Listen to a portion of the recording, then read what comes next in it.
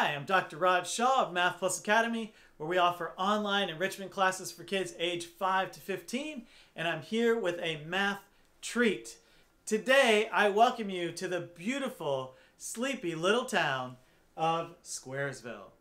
And in Squaresville, you live over here at point A, and you wish to get to point B. Maybe that's the grocery store or something, and you want to get there, and you must follow the roads in Squaresville. So whether you drive or ride your bike or walk, I don't care, but you need to follow the black lines on your way to Squaresville because those are our streets.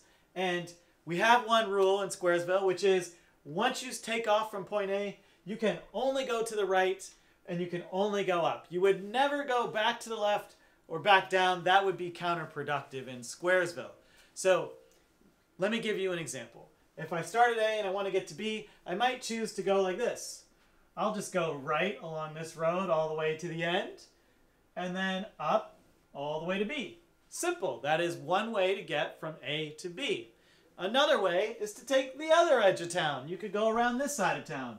Up over here, right over there, and off you get to point B just like that. Now we have two ways to get from A to B. And of course, you could take some of the interior roads as well. So let me try one of those. Maybe I start at A and I go right and then up and then right and then up and then right and then up and then right and then up and then right and then up. Whew, that was a lot, but I still get to point B.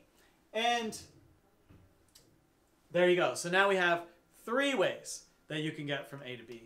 So you're probably guessing what the question is for this math treat. It is, how many ways are there to get from point A to point B in Squaresville if you follow the roads only going right and only going up? Okay, so before you attack this problem, I recommend doing a couple things. Number one, I would write down a guess. What does your intuition tell you about this? Do you think it's one way or 10 ways or 50 ways or 100 ways or 1,000 ways? Write that down just for fun, and then you can go back and check to see if you were close. Number two is, as you try and tackle this, it's probably going to get a little bit confusing to keep track of all the different ways that you got from A to B. So you might want to come up with some sort of system to keep track. You could maybe make multiple copies of this so you could be organized in how you do it, because if you start overlapping all your paths, it gets really confusing. Or you might try some new notation. For example, I could say this is right, right, right, right, right, up, up, up, up, up. So I could say there were 10 steps, 5 rights followed by 5 ups would get me from A to B. Whereas this one in the middle is right, up, right, up, right, up, right, up, and so on. So that might be a way you keep track and keep organized with your thinking. So I want you to give that a whirl.